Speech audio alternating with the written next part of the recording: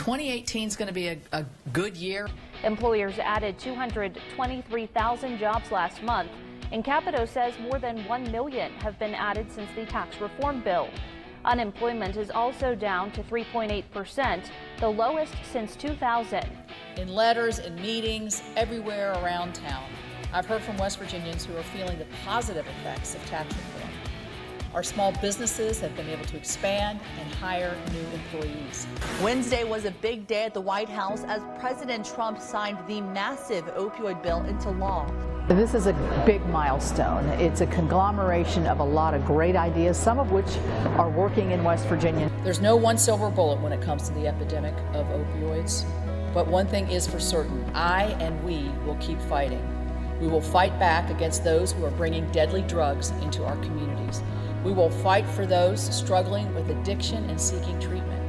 We will fight for the children who are caught in the middle, and we'll fight for every other person who is affected by this crisis. Efforts continue to expand broadband and internet access throughout the state of West Virginia. Closing the digital divide is something that we're all very passionate about. The latest numbers that have come out have shown that we've made steps. I'm working every day on this in a bipartisan way. It's essential for our economy, our health care, our education, all of the things that are in a new economy. Senator Capito, along with South Carolina Senator Tim Scott, are making a number of stops in Huntington today. It's located in what's known as an opportunity zone. Senator Shelley Moore Capito has joined the push to rebrand the New River Gorge. Already regained thousands of jobs in the coal industry over the last year and a half. One of our senators is working to instill confidence in young girls around the state.